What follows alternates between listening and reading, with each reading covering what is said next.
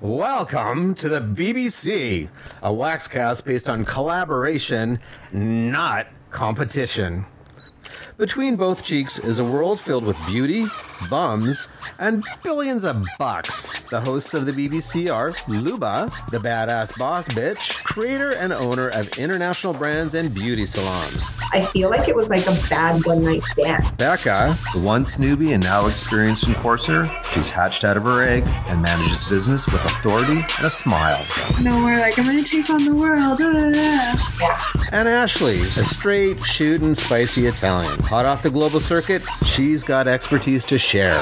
Welcome to the BBC. Bring me your balls. Hello, everybody. This is the BBC, the between both cheeks. Yes, we mean those cheeks too. Thank you for having us on. You can follow us on Instagram at Between Both Cheeks and subscribe to our podcast on Spotify, iTunes, or iHeart. Or wherever you listen to your podcast. We are recording live from Vancouver, British Columbia. That is in Canada, for those of you that don't know. We have Holly. Oh. Holly the hair ripper. The token Aussie who's here to look after you down under. And we have Becca. Hi, I'm Becca, and scissors make a sound like ch-ch. And I am Luba. Yes, just Luba, kind of like Cher or Madonna. So today, on this WAXcast, guys, did you know who's moving to town?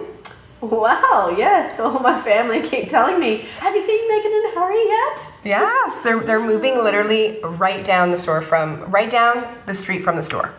Really? Mm-hmm. Wow. When? Do we know when? Because I thought Harry couldn't get a visa. Harry can get whatever he wants. His grandma owns the country. Yeah. But he's gonna move to a country with his grandma's face all over the money. Like, How wouldn't cool be is weird? that? Oh, No, I that's would- cool. Oh, I don't know. I think that's cool. I guess it depends what he uses the money for. I guess so. You can't roll it up and, put things in your nostrils.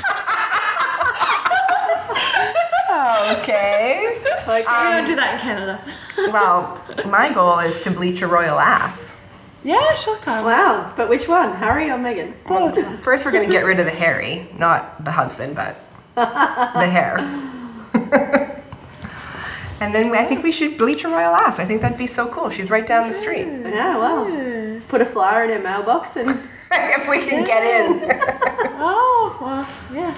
Right? She's right next door Yeah, to to Lululemon. Mr. Lululemon. Yeah. I know someone who's been to the door of his house, so if they live The next door of his house? Well, yeah, but That's I'm pretty sure close. he might have two doors, like a hedge door, a gate door, and then a door. They do charity and they walk up and down that area asking for money, so maybe I'll... I was at a party next door to his house. Really? Mhm. What? Yeah. That's crazy. Who's party? Brian Jessel, shout out. That's where I bought my BMW. Hey, Brian. Way back in the day. Wow. Yeah, so shout out to Brian. But yeah, he was neighbors with him. Okay. Yeah. So he's a cool guy or is he creepy? He's awesome. Okay. Brian's awesome. Oh no, Lululemon. I never met him. I was next door to him. But apparently he works out at the same gym as me, so. Oh, Yeah. really? Mhm. That's far. Where? No, it's like Where's right in ATP Fitness, like right down the street. Oh, never mind. I was thinking of the one here. I was APT? like, oh, he ATP? travels. Oh god, that's really bad. Travels. Okay. Anyway, we're Les's. Shout out to Les. He'll never listen to this because he doesn't even know how to use Instagram, but. Oh, we can teach him or go viral and someone will show him. Right? Exactly. Yeah. So if you hear your neighbor mentioned, play it with a boombox outside their door. So we've got Royals moving in. Yeah. What else we got going on, you guys? We've had a busy week. Lots of changes. Lots of changes, yeah. New year. New year, new us. Yes, New absolutely. brands. Yes, new brands. We've launched Bright. BrightenUp.com. Yeah. Bright is a professional skin brightening brand that we use to bleach assholes, and it could possibly be used on Meghan Markle because we do have other high-profile clients. So Yes. That we who's don't to say- talk about. Yes, exactly. Not with names. Yeah, Yeah, but who's to say she's not in need? And they have children now, right? Or is she pregnant? I don't. They had a baby. Oh yeah, then she'll need it for sure. She'll need it. Yeah, pigmentation after pregnancy. Yeah. It's a major issue. That's what we do. Why we do. Messes you up. Yes. Okay. More ways than one. So last segment we left off. We had built the stores. Right, we were having a bunch of issues with anal bleaching in lovely Las Vegas, where you could bring a hooker to your room, but you can't bleach an asshole. Yeah. So now it's taking off. And now it's taking off, right? So when you started the business, what did you think your biggest concern was going to be? Not being busy. Not having a massive advertising budget. Being a small business. Everything went into the build out, right? It's quarter for those of you that want to be a business owner, $250,000 turnkey. Turnkey means you walk into a shell, there's nothing there, you got to put the drywall in, you got to put the studs in, you got to put the wiring in, the sinks, the stock, 3 months worth of wages up front, supplies, everything, $250,000. So there wasn't a budget. That's a really. lot of butts to lose. In American dollars. I think it was just under for America. That was my Canadian number. So let's say I think Vegas was like 190 something. But you have to do the investing up prior front, to 250,000 up front. Get to the yes. country. So very true. So that was my biggest concern, was not being busy and paying off all of this money. Vegas was a really great story because we were busy before we were even open, because no one was doing the anal bleaching. So that was really great. So that was my biggest concern, but it definitely wasn't the concern. The issue. Okay. What was? Okay, so you were busy then, obviously, and you paid off the debt. That's great. So what was the concern? So the issue really was employees. And that was such a shock to me because, coming out of a toxic corporate environment and wanting to build this business of having a healthy, fun work environment and safe work environment for women, I didn't think I would have that issue. The issue. I also am not an esthetician. Yeah. So I'm not in the brain of an esthetician. And I came to realize very quickly that it's a very transient industry. And then also building a business from the beginning, there's a lot of work that goes in at the beginning, and not everyone is as invested as you are as a business owner to stick through all of the shit that you have to go through to get to where we're finally kind of at a spot now where there's immense growth to have in all different areas of the business that you kind of want to be in: training, development, wholesale, in the stores, manual, right? Like whatever it is, there's so much more now, but no one wanted to be a part of it at the beginning. Yeah.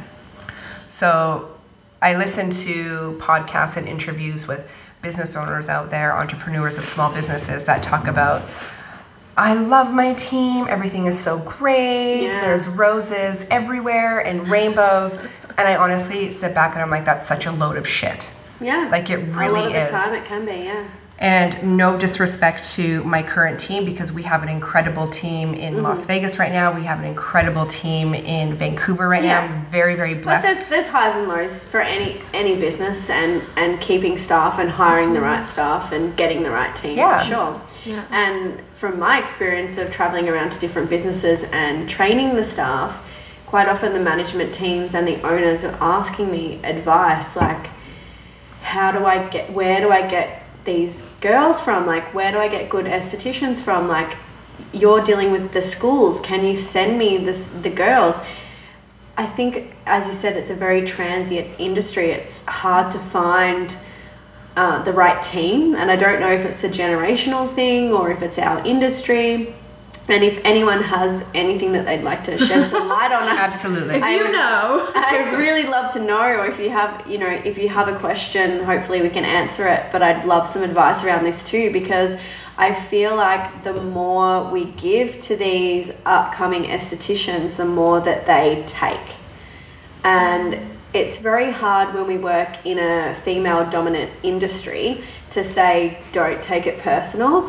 But there's always, the personal aspect involved. And you think that you're a good manager or you're a good business owner, and you're offering them all great working conditions, you know, above award wages, perks of the job, a great roster, all of the things, and then they don't want to stick around. So I'm at a bit of a loss with that as well. Like, how do we improve this? I've always said that women have broken my heart far more times than a man ever will or ever has. Yeah, totally. And that's a really shit thing to say. Yeah. But it's very true. Like, I've laid awake at night wondering, like, what did I do wrong? Why did this person leave? Why are they so distraught?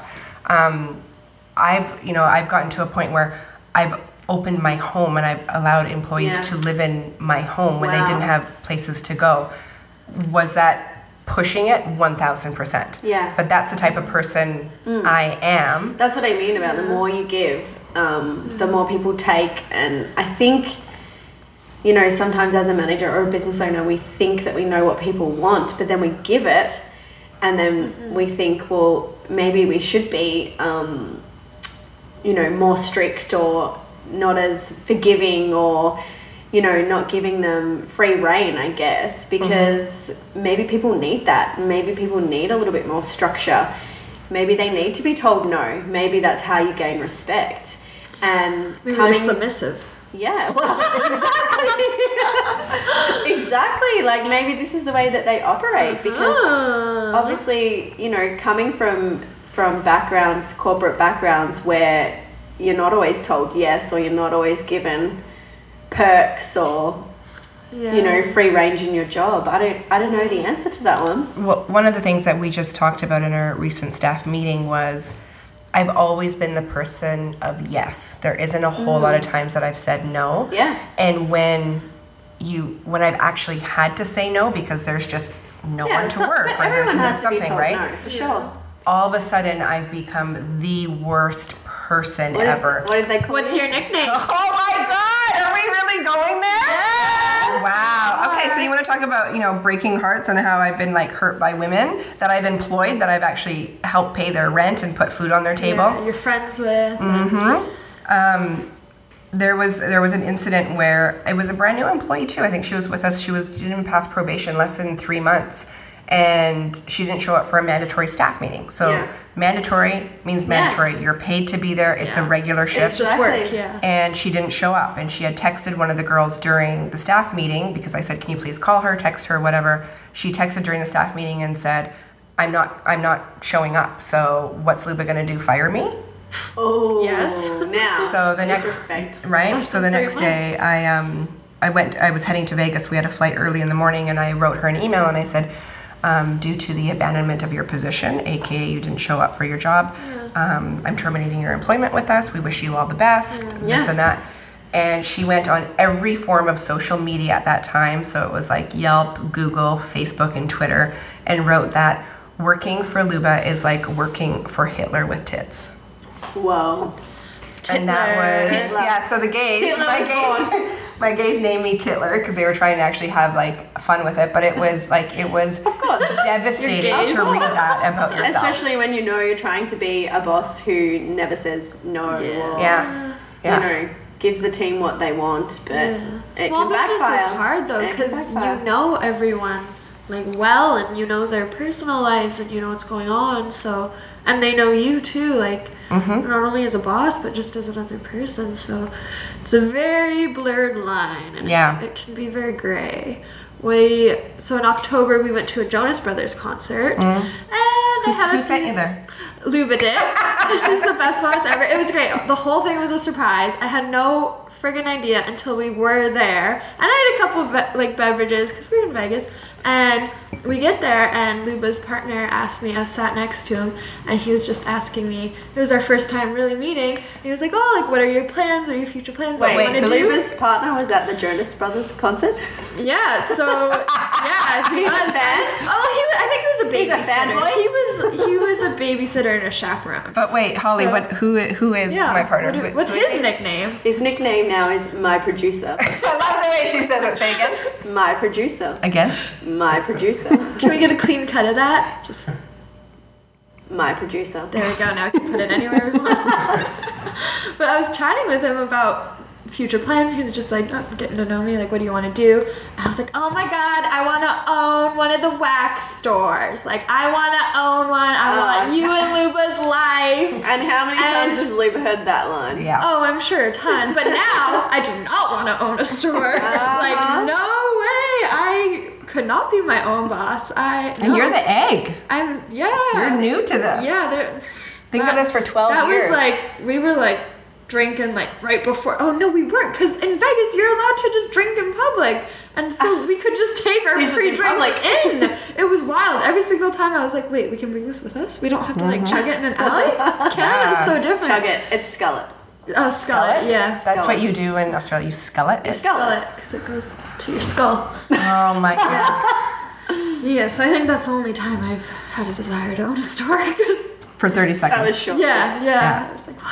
I was just so passionate about having a unibrow and then not. It's like it could make such Change a the difference. world. One unibrow at a time. Yes, exactly. It could make such a difference in people's lives. Well, it's definitely But no, not I definitely easy don't. being an entrepreneur. I think this is kind of the new trend word that's out there right now. Oh, yeah. No one is really like an Instagram model anymore. They're an entrepreneur. They're doing multi-level marketing and they're an entrepreneur, or they're a cocktail waitress and then they've got like a side hustle on the side and they're like an entrepreneur. That is not what it is. It's called moonlighting, really, isn't it? It really is. And I had just posted on my personal social, I'm going to see if I can find it really quick, the other day, and it said, the funniest shit I've ever heard is when somebody says, I want to be a business owner because I want the freedom to make my own hours. Yes. So not true. You're consistently working all the time. Your mind does not shut off. Perfect example of this, and I don't want to cry when I say this, but I lost my mom last year, but less than a year ago. And I literally had a bunch of staff walk out. And the night that I got the news that she had died, everyone called out the next day. And 8 hours later, I was in the store and I was bleaching assholes. Yeah. Like, and you can say that it's funny, right? Yeah. But that's the shit that you have to do. That's your life. That's actually your life. Yeah. And you were in a different country. But that's the shit that you have to do to make things work, because nobody cares at the end of the day. Yeah. No one cares. No one cares. Owner does. Yeah. Right? Oh, God, it's the alcohol. Right? But, I mean, this is the real life stuff, right? Yeah. This is the stuff that they're not showing on Instagram and they're not showing. No one talks about that. As when it gets hard, you just see like the tip of the iceberg above the water, not and we the hundreds of meters below. And speaking of, being an entrepreneur or an influencer or whatever, we all put our best foot forward. Like, we all look like we have a great life on social media. We're not going to post, personal things or hardships like that. But these are the struggles that people need to understand. Like, you need to be willing to give up everything to make it work. Yeah. And it's hard, particularly if you're running a business that you have to employ and maintain staff. Yeah. And this was the idea when the four of us with the producer, My producer. really pushed us to do the podcast. Was we talked about all this stuff about all of the struggles, that we have as managers and directors and owners and eggs. That no one talks about. Like, you literally listen to interviews and podcasts out there about people talking about how amazing it is to be an entrepreneur. Oh, yeah. But they don't talk about the stuff about, I had to go in and pull myself together. And what did I take that day? It was like a Xanax. Yes. Xanax, and I went in and I started bleaching assholes. You got through that day. I got through the day. That's it, That's all right? you can do. Same thing with, building the stores. I only had... No one would rent me an apartment because they were in the recession, right? Right. So no one would rent me an apartment. I could either sleep in my car, or I could rent, or I could go to a hotel room as long as it was within my budget, which was $35. Wow. A night. Which is not insane. And that sounds really crazy because that would never happen in Vancouver, but in Vegas, hotelsTonight.com. And obviously because of the recession, they were really suffering, and we got some really great deals. But when I couldn't get within that budget of like the $35, $40 range, I would go to some sketchy places. Yeah. Wow. And I remember this one place that I stayed at. Yeah. It was the first time I pushed my dresser up against the door because Yeah. I was Oh my so gosh. scared. Right? No one talks about that stuff. No. Right? Yeah. People see all the fun stuff on Scrounging, Instagram and think that you have all the money in the world and that every penny that, you know, people will look at sales at the end of the day. Oh, yeah. And say, oh It my God, looks really we big, did $1,500 or whatever that number is, and think automatically that every single of that penny goes into my pocket No. when that is not the case. Yeah. Expenses, cash flow, small business, the hardest challenge for any small business, cash flow. Yeah. So Yeah, how do cash you, is queen. How do you deal with that? When you've got bills to pay and wages to pay and Everything, right? And 1 month can be really good, and then 1 month can Yeah. be really bad, and we've just experienced that recently, right? Yeah. So it's nothing is ever consistent, nothing is ever guaranteed. Opening up the stores too and deciding what lines I wanted to carry. Yeah. That was a big, cash flow issue too. Eminence Organics, I think, which we still carry to this day. Yeah. They're great. They're so great. I think their opening order, if I remember that long ago, I want to say 7,000. It's a If that, lot, yeah. it may have went up from there. Yeah. But I think the opening order was $7,000. That doesn't sound like a lot of money, but as a struggling small business owner, Yeah. that's a shit ton of money. Yeah, when you're trying to get off the ground. Before you have much traction. If Exactly. You're not, No you clients weren't walking in the door. established yet. but- Exactly, especially in Vancouver. Yeah. But you need those brands to attract the cash flow, and it's a catch-22. Yeah. Then I brought in Jane Ardell because that was one of my personal favorite makeup lines. Yeah. And that was, I think, another 10 grand, 5 grand, something like that. So right away, just before you even open up your doors, you're Oh, yeah. in a ton of money. Eminence was amazing.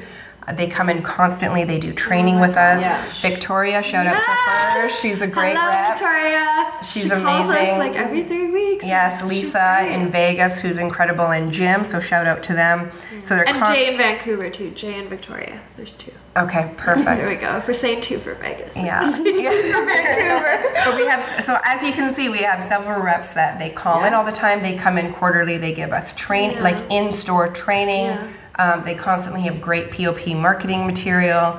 They're really great in understanding what you need. Yeah. Yeah. Then I had a very different experience with Jane Ardell. Woo-hoo. So they actually said to me that because my volume was so low in sales, that I didn't warrant a store visit.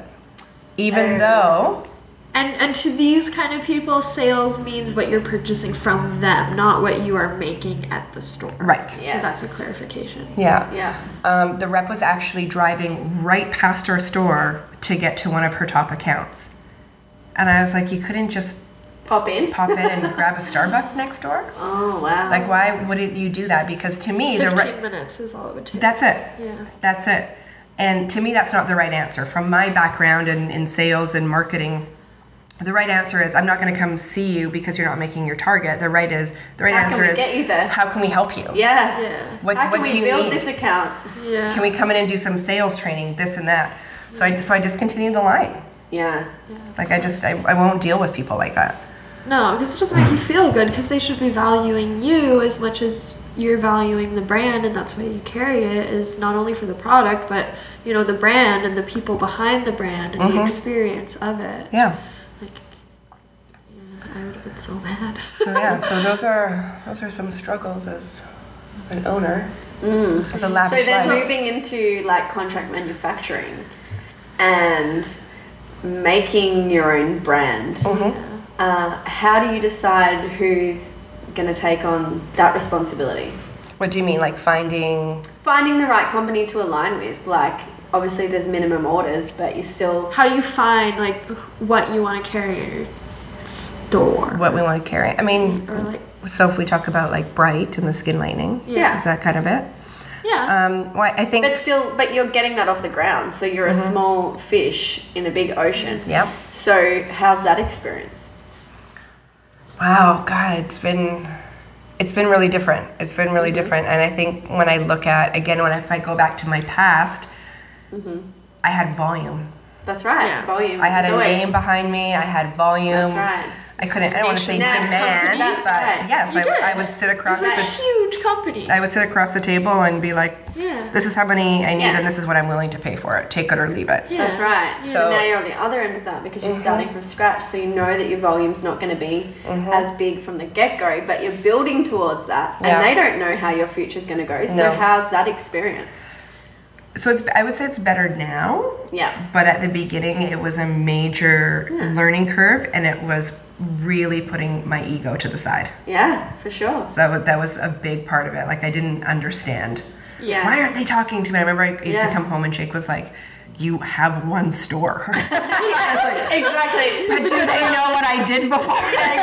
Exactly. Yeah, so really, and like, ego putting- to the side for sure is a good way to sum that up because you're on the other end of the scale now. Yeah. But we all have to start somewhere, and relationships speak volumes. Like you want to align yourself with suppliers and distributors that, you know, have the same values that you do, I guess. Yeah, same values and vision. And you know what, something that I always said was that you never know what can happen and what someone can do for you as far as like, I was talking about my stores as in, not my stores now, but the stores that I used to have that I used to work Yeah. for. I used to rank them in volume of A, B, and C. Yeah. So not only would I rank them in volume, but I would rank them on, I don't want to say the word personality, but drive Yeah. and motivation, right? And I always said that you can't take a C and make them an A. No. So whether that's volume or attitude, you can't take a C volume store and make them an A, but you can take a B and you can make them Yes. an A. Yes. So it's about working with suppliers that have that mindset that, you know what, she only has 2 stores, but she's pivoting and she's doing something else with the brand as far as education, development, product development, and I can see this going international. Yeah. So She therefore, could turn into an A. I'm going to return a phone call. Yeah. I'm going to pick up You the don't phone. know. I'm going to go have a meeting with her. It's interesting that you have an A, B, and C because I have A, B, and C for the way that I grade clients. Oh! I want to hear this. Yes, because Uh-oh. you have your A grade clients. You have your A grade clients that come in every 4 weeks. The clients that the new hottest thing that you put on the shelf they want to know about. The new special for the month they want to know about. Any new service they want to know about. You have your B grade clients that are loyal, they come regularly, but maybe they just get that Brazilian wax, or you might be able to add on the odd eyebrow, but they're not going to branch into facials maybe. And then you've got your C grade, my lovely C grades. See you next Tuesdays? Or sometimes they can be, yeah. Not quite. They're just Not a C. loyal, complainers. Groupon that's a C shoppers? as well. Groupon Groupon. shoppers, yeah. So you know that you're never going to turn them into an A, but your B grades you can turn into an A, and it's the same philosophy. So it's just really interesting because we've never actually discussed that. Okay, there we go. That method So, before. just a side note, while we're speaking about Groupon, because I didn't know that, and I'd like for consumers to know and keep in mind that how it works on the business side. Great point. So, yes, because I think that could be important. So, if you do buy a Groupon for a business or a service or whatever, please, if it's a tipping culture, tip those people or expand your purchase into other areas because the business owner doesn't make money off of the So Groupon. let's It's a break this down deficit, because yeah. this is a really, really good point. So No one knows about it. I don't have anything against Groupon. I've probably That's a used, great idea to It's attract brilliant. people. It's and brilliant. Their business models. I probably used fabulous. Groupon. I think maybe last year was the last time I like Yeah, we still personally get used Groupon it. people, and some of them are fine. Like, it's not to say that it's a judge of character, but But just the There's a little bit of breakdown. trend. So let's just take an even number here. So let's say a Brazilian is $50. Yeah. Okay. Groupon will take that and they'll discount it by 50%. Yeah. Okay, so the consumer is buying it for 25. okay? yeah, to attract them. We pay, and I negotiated really, really hard for this amount.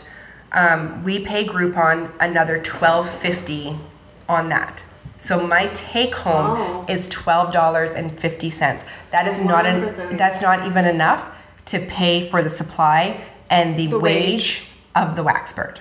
Wow. Yes. So it's a Yeah. loss coming in. Yeah. No one realizes that because they're paying Yeah. $25 and they think, of course, just like anything, entrepreneur is rich and they have all this money and they, I deserve Yeah. the best. They don't realize that we're getting less than half. Yeah, you, that's crazy. you go to Groupon in hopes of attracting new customers and clients Of course, and people yeah. to your business that will stay beyond that Groupon expiry date. And usually that's not the case. It can be, but I didn't know that, and Yeah. I've definitely So used, $12.50, and that's fighting hard. Yeah, so it's Yeah. So that's operating even at a less than that. deficit. Yeah. So, but I do love Groupon in a certain way for new businesses, and this is the way that I was able to use it, and I'd like to share it for all the business owners that are out there that are thinking about it. I think Groupon's really great to use as a marketing campaign when marketing. you open. Yeah. Oh, for sure. Okay, Make it so attractive so everybody print can is come. out. Oh, yeah. No one's really doing a whole ton of radio ads. Right. No one's taking out billboards, or you can't afford to take out a billboard as a small business owner. This is one of the ways that their database is so valuable. Yeah. Oh, It's yeah. almost like the loss is worth it up front because Yes. of all the connections you can make. Then what we would do, so stats show that if you can get a client in your door 3 times, you're most likely to keep them. It's an 86% You'll convert. chance that you'll convert them. If you're nice and fair and your Right. service is So good. the biggest thing for me is, okay, I'm going to take them in for $12. I'm going to lose money, but I have them in my store. Of course. That's the biggest thing. Yeah. So they get to experience the wax, they get to experience front desk, they get to experience the technician. Then from there, we would say to them, if you reschedule now for your next appointment, give them another we will discount. give you the same price that you paid on Groupon. Okay, But now that's I'm not good. making the $12.50, I'm Yeah. making the full $25. Yeah. So better. better, Yeah. still not doing great, Yeah. but better, and they're booked in. So that's number 2. Number 3, they've already gotten an email from us saying thank you for being a new client, and there's some sort of promotional Yeah. thing that we've sent out from our email blast. So that's the 3rd time to get them in. Okay. And then our retention on Groupon, I think, was something crazy like 76%, 75%. Okay. But I would not do it as an established business. No. Yeah, I would literally just use it for a new marketing Getting off the campaign. ground. Yeah, for sure. And as a consumer, it's great to try different things or new places without breaking the bank so much. Yeah. Yeah. But you just have to keep in mind that it's not exactly in the favor of the place that you're going to. No. And what I found too is, and you guys probably notice this if you use Groupon, is if you're a Groupon client, you are treated really differently. And that's one thing that I used to always preach to the Yeah. girls. Like, when you see that it's a Groupon, Yeah. don't treat them differently. Yeah. Right? Like, give them the same experience because, I've been broke too. right? Yeah. Yeah, so that was it. As long as you're kind to the people that are servicing you, they Right. should be kind back. And if they're not, don't go there again. So that's how you rate your clients A, B, and C. There you go. Yeah. It's the same thing. You want to turn them all into A grade clients. No one wants the C grades. So I want to talk about Holly as a client. As a client? Yeah, because I just got some information the other day. Oh. Oh my god. Oh, I'm so sorry. I'm sorry. I'm sorry. Oh, she doesn't even know. It hasn't clicked yet. Oh my god. Oh, what Luba. are you talking about? Well, I heard that Holly has the most perfect vagina. Oh my god. Are we adding this to my dating profile? It should be. It should be in your bio. Okay, so we went to brunch over the weekend, and this is coming from one of our wax experts who obviously, My mom is you going know. to be listening to this. So is Thank you. mine. You got it from your mama. Yeah, you probably did. Thanks, Mom. Shout out to Holly's mom for the It's a perfect vagina. compliment. It's a compliment. It's good. So this wax expert waxes Brazilians all day, every day. She has seen a lot of vaginas. And we were at brunch, and she's like, you know what, Holly? It was like real heart to heart, too. It was quite emotional. It's like, you have the most perfect vagina I have ever seen. Like, it is beautiful. And if somebody, like, that's like a doctor saying that to you. When I got an IUD put in, you know what they told me about my uterus? It was unremarkable. Yeah. Which in like medical terms, I guess that's good because it doesn't mean there's anything there. But I was like, You have an unremarkable. you don't have another word to use than unremarkable? Like you could just say looks normal, like nothing to be concerned about. You don't have like masses or unremarkable. I was so pissed off for like a week. Really? Yeah, I'd be happy. Oh my god. Unremarkable. An unremarkable uterus. So you have a perfect vagina. That's Yeah, great. apparently. Thanks. That's guys. great. Thanks. So that's how close we are at Yeah. Wax. Yeah. The only We job all get I've our. had where well- everyone has seen my vagina and my butthole. My motto has always been to all the girls that I train, you have to get on the table and feel it. Yeah. Otherwise, how Because are you gonna talk I about can teach you something, 10, 20 times, but until I actually feel you doing that to me, I'm going to know if you've understood. What needs to change. Yeah, exactly. So yes, to I let the explain girls wax me, and yes, I have to get waxed somewhere. So I used to be really weirded out by this because I'm not an esthetician. yeah. So getting naked on the table. getting naked, and then I would always think like, what if I need to discipline someone or if I need to fire someone? And like 2 days ago, you were waxing my vagina. That's really weird. I'm old AF now, and I don't care. I mean, that's how you and I met. Yeah. That's Waxing in a hotel room. Let me see your vagina. Really? So is it perfect? Yeah, that was Okay. Oh man, I don't know. Clearly not as perfect as Holly's. Oh, it was Holly waxing you. Mine, Oh. yes. But this is really like we all wax each other. There really is no shy factor it's not weird. whatsoever. It's not weird, and that's the weird part. Is that it's not. That's the cool part. Who else can really say that, right? Yeah. It's like, after you do it once, it's not weird anymore. Well, cheers to Holly's perfect vagina. There we Cheers, go. thank you guys. Oh, the birthday YouTube comments are going to be rolling in now. Oh my God. Are we going to see you on Pornhub? Okay, well, if you are actually. a viewer of Pornhub, Holly is on there, so happy hunting. So thank you for joining us for this episode of the WAXcast. WAXcast, this is Between Both Cheeks. You can subscribe on our website, betweenbothcheeks.com, or follow us on Instagram at Between Both Cheeks. And if you have any questions, comments, or concerns about all the shit that happens between both cheeks, please DM us. Literally. Yeah. And we'll talk about it maybe if it's good. Thank you.